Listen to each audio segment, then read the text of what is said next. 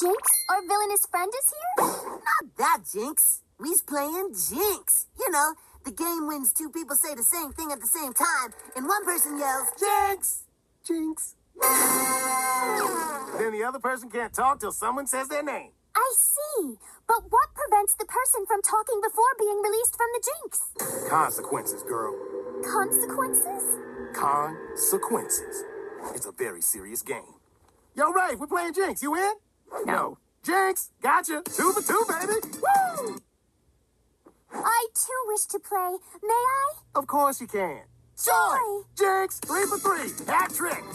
What's going on here? I just jinxed Beast Boy, Raven, and Starfire like it was nothing. Boom! You do realize that you just said their names. What? No. Oh, you win some, you lose some, bro. That was the fun!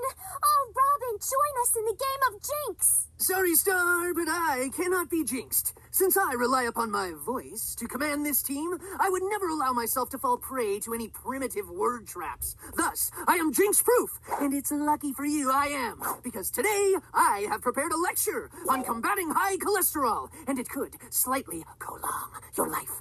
Oh, not again. More lectures? Quiet down! I've got a lot of good information about the difference between LDL and HDL. But your voice is like the hammer to the skull. Can't you find another way to communicate, dude? Oh, you don't like my method of communication?